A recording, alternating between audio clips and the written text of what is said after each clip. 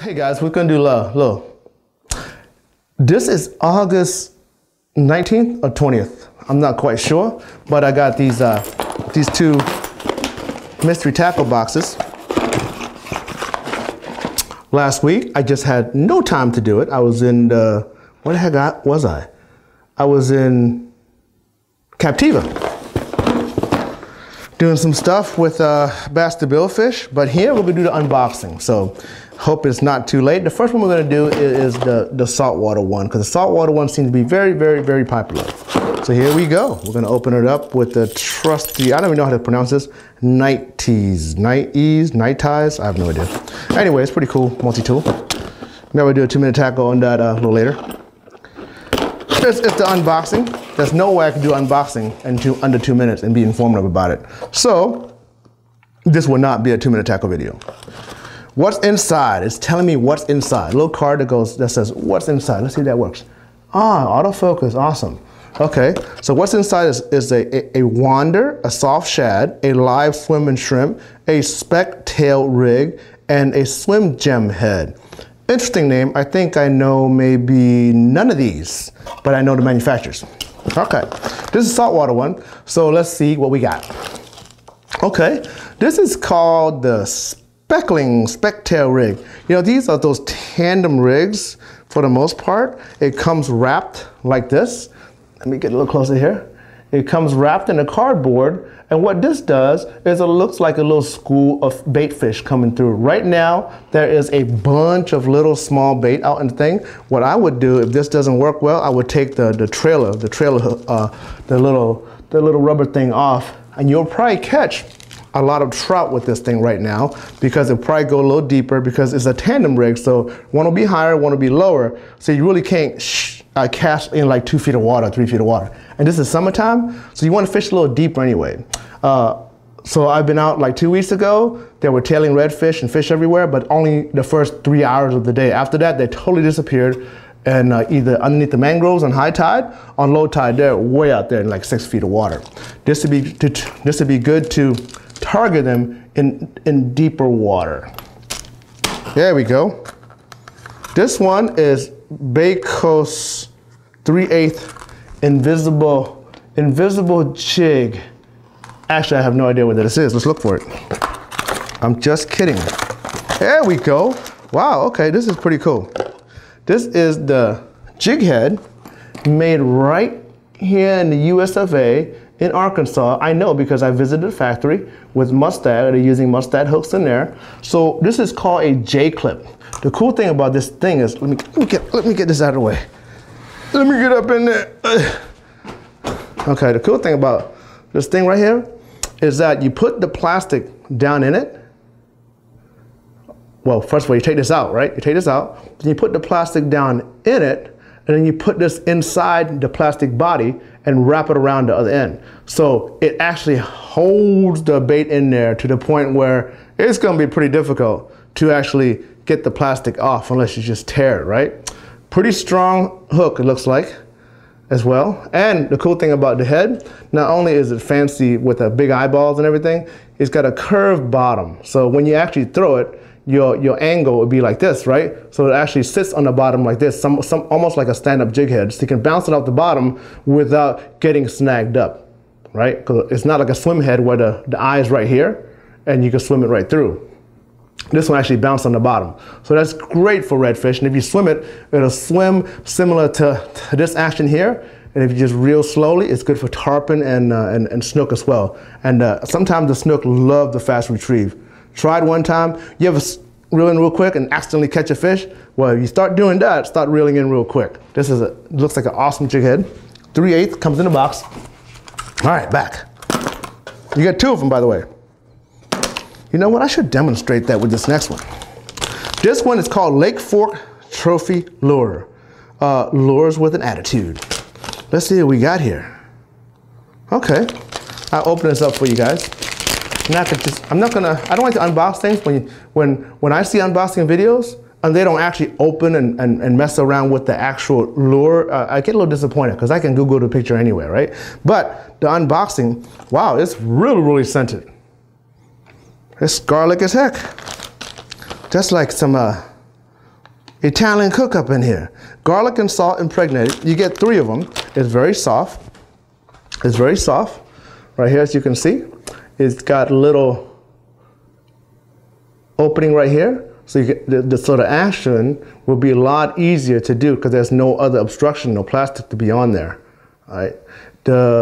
It's got on the bottom, there is a indentation for your hook. So you want to hook it weedless, whatever. And on the top, you want to hook it weedless. There's a place to hide your worm hook, etc. It looks like a shrimp is a shrimp slash bait fish. It smells pretty good. So I'm gonna show you how to do that little thing, the little J-clip thing right now. I am stuttering today. All right. So open that clip up. Get it out of the way as much as you can. It's pliable, so it's not going to break on you. It's pliable. So I would move out of the way like that. I will go in like you could hook a normal jig head. All the way in. All the way in. Let me see, getting the camera here. All the way in, all right. You go right through. I should have went a little deeper to get that space, but that's okay. But the main thing is to keep it straight. So now you put it straight in. You put the hook straight in to the side, straight in, and you feel it. I gotta look at it, guys, sorry. And you actually feel where it's gonna go. I feel the hook, and I clip it on the inside. See that? So now I can't pull it out. So now you have a very, very secure bait. Very secure bait. Very difficult to pull off, see? It's actually got a metal piece holding your plastic. Works pretty good. I bet this works great for gulps as well as those Z-mans that comes off the hook pretty easy. I bet this thing works phenomenal for that. I'm going very long here. All right. Next is Mirror Lure, based out of here in Largo, Florida. This is the Mirror Lure package right here. It is the 4-inch shad, 10 count natural soft shad. This one's 4-inch. They come in 3, 4, and 5 as well. All right, let's open this sucker up.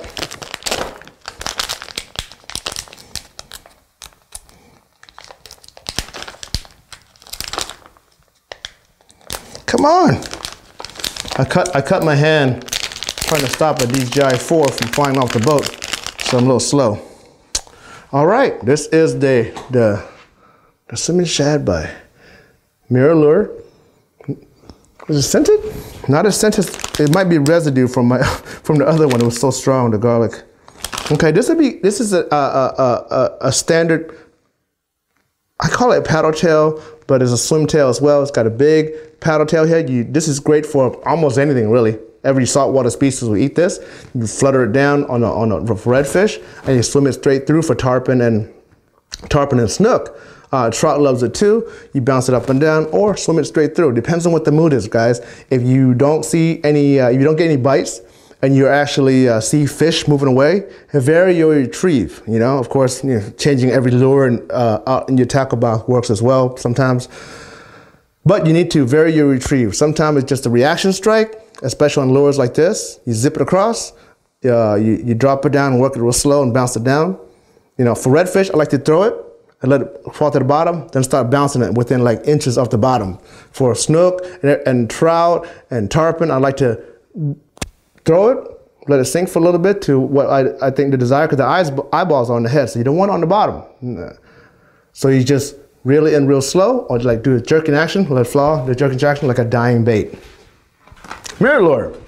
All right, the next one is a Lucky Craft. Lucky Craft always make these phenomenally good looking lures. Let me give you the box. Good looking lures, but they're also phenomenally priced too. I think they're one of the first premium plug lures that I found out about back in the day. This is a good size. I'm one of those guys that likes the light tackle stuff, so I kind of like small lures.